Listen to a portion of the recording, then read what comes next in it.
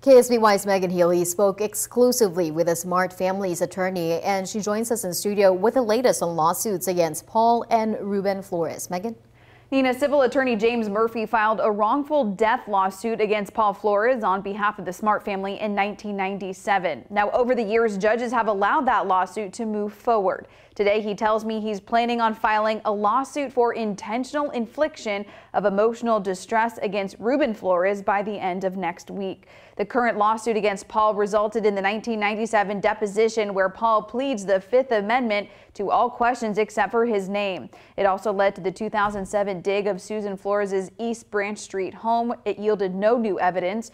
Murphy says he filed a lawsuit against Ruben and Susan Flores in '97, but it was dropped when the Flores family filed for bankruptcy. Now Murphy believes there's enough evidence to show Ruben was an accessory to the murder of Kristen Smart and plans to sue him on behalf of the Smart family for emotional damages.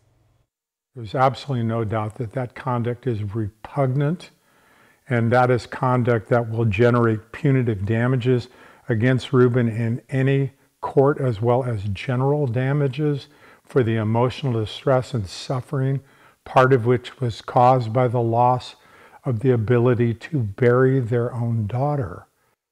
The civil and criminal cases can move forward simultaneously, but the status of the lawsuit can't be changed based on defense attorneys and judges' decisions.